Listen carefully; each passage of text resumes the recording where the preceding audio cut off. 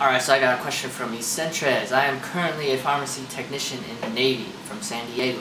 I work in inpatient and I love it. I am currently doing prereqs, and then when my enlistment is up, I will transfer to Maryland State. How do you know what pharmacy programs emphasis is? So I'll start with that question first.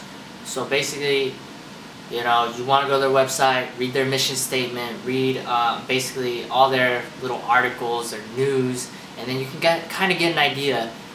Best thing is to find a pharmacy student that currently goes there, or talk to basically the admission committee, or just email the pharmacy school department in general and ask them what is your emphasis, you know, and try to find reviews about the school. Let's see here. So I hope that helped out a little bit. I noticed most California school requires bachelor's if transferring. Do you find this beneficial? Since I saw many schools on the East Coast only require 2 years of pre-pharmacy. Okay, so bachelor's, you know, more and more every year, they are starting to accept more people with bachelor's. But I would suggest, like I've said in previous videos, always to just apply. If you have the prereqs, apply. Don't wait to get your bachelor's to apply. There's no point in doing that.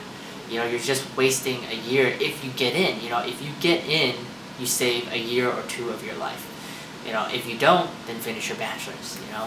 And yes, you asked, is it beneficial? Yes, it is. You get a higher, basically, ranking if you have a bachelor's degree. Let's see here. Last question that Ecentra has asked is, do you know all the drug names, trade, generic, indication, adverse reaction, side effects, and drug classes? Reason I want to know is because in my tech school we had to memorize over 500 drugs, so I wanted to see if pharmacy school is similar. Actually, you know, my school, but I know other schools do, the other schools do make you memorize these trade, generics, and all that thing, all those other things. And our school, there was never an exam for that. They kind of just expect you to know them already and learn them on your own. And then for all those other things that you mentioned, indication, side effects, all that stuff, they do have us memorize those as well. Is pharmacy school like that? Yes, in a sense, but not the whole time. You're learning more about therapeutics. You know, how does this drug used in people? Like what disease states? You know, how does it affect certain disease states? Drug interactions. You know, the more difficult things to kind of conceptualize is what they teach you.